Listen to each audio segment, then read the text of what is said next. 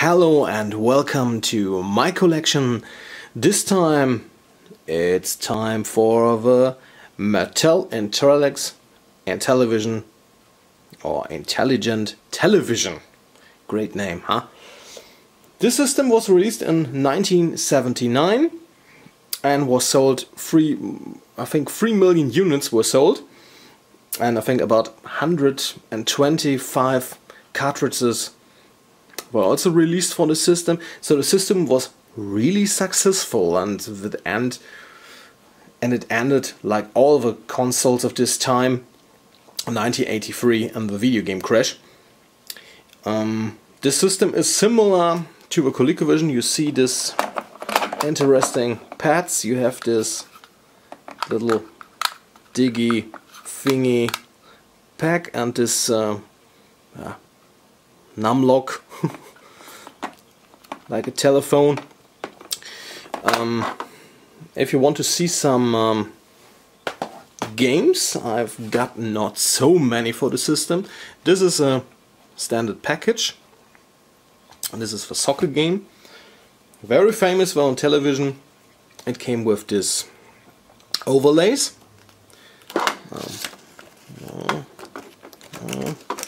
How I can do it with one hand, I will be surprised. It worked. So this is the overlay for Astro Smash, and you see, so you need 1, 2, 3 for which key uses. Astro Smash is also a very great game, but I'm telling you more in detail.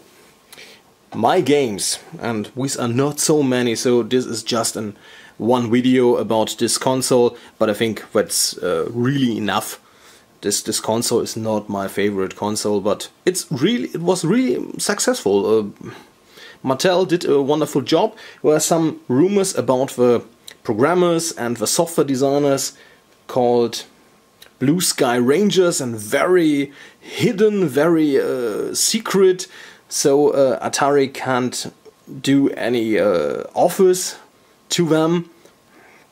Maybe a strange thing, but I think these are the 80s, just a little strange thing. For this system is also a voice model. There is an Intellivision 2. It has also a broadband adapter, but believe me, I never saw it, just on pictures. There's also a keyboard for the system, but this is just the old console. I think it cost on a release date $299 US.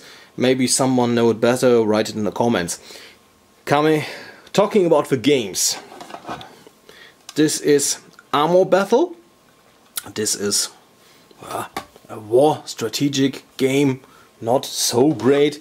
This is the best game of a system. Astro Smash is a space shooter, a mixture of Space Invaders and maybe asteroids. It's really great, it's really fun, and it changes the background colors if you reach certain points. It's really good. If you get a chance to play it, it's worth it. Auto racing, yeah, it's not so great, believe me. You can skip that. Really, believe me. The next one is very famous, Burger Time. The Intellivision version is okay. It's not the best version of this game, but it's absolutely playable. If you are a fan of the Data Ace, the Burger Time, it's great. It's really great. One of the surprises is bowling. This game is really good. I don't know why, but it's really playable. It's a very decent bowling game. It's a good point. It's a very good game. The other way is a soccer game that is not so my cup of tea. Don't know. It's not that great, believe me. Sharp Shot is an interesting game. I think it was planned for kids, and it's a shoot 'em up collection. It's okay. It's not the greatest game, but it's playable. Snafu, very famous from Snake from Nokia. This is a very good version. This is very playable, very funny, very good. Oh, it's not so great, but it's the problem for the most games. These controls are not so decent. But this is a very good game. Talking about very good games, Space Armada is rip-off of the famous Space Invaders, and this version is not so great. It's very famous, it's very famous for its sprites, but it's not so great, believe me. But it's Space Invaders. Space Battle, you know, like the nerd said, everything started with space in the 80s. It's not the greatest game. It's an okay shooter, but you don't really need that. Same thing goes for Space Hawk. It's okay, it's playable. It's also a space shooter, but it's not that great. Star Strike, the first 3D space shooter. It's interesting, but it's not so playable. I think it's very good for the system, of course. It's very an old game, but it's not one of the best games, believe me. Very interesting. If you're interested in compilations, Triple Action has 3 games on it, all racing games. As a cartridge with 3 games, it's worth it. As a game, it's not that great, believe me. No. Utopia. Maybe you can call it the prehistoric StarCraft. This is an maybe you can call it an RTS.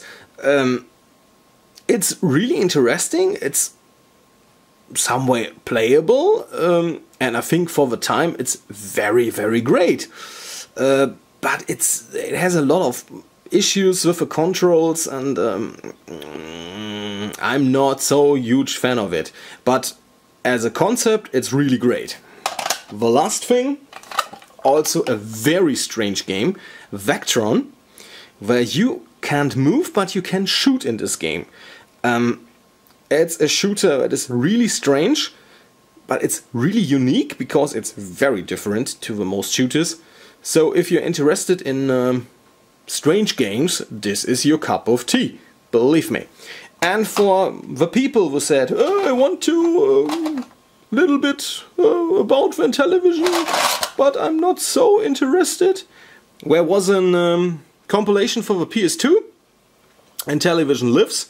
This is not the greatest compilation of the most games, but it's playable, it's interesting. You get, I think, 2 videos about like a documentary for the system. So if you want to learn something about the Mattel Intellivision, this is your way. So this was the video. I don't have more modules. I think Sub Hunt is coming, but it was chipped until this video, so I do it next time or next videos. If you want to like this video, subscribe, leave a comment, like it, whatever you want. If you want to see something or see from my collection, please leave a comment, and we'll see what happened next week. Have a nice day. Bye bye.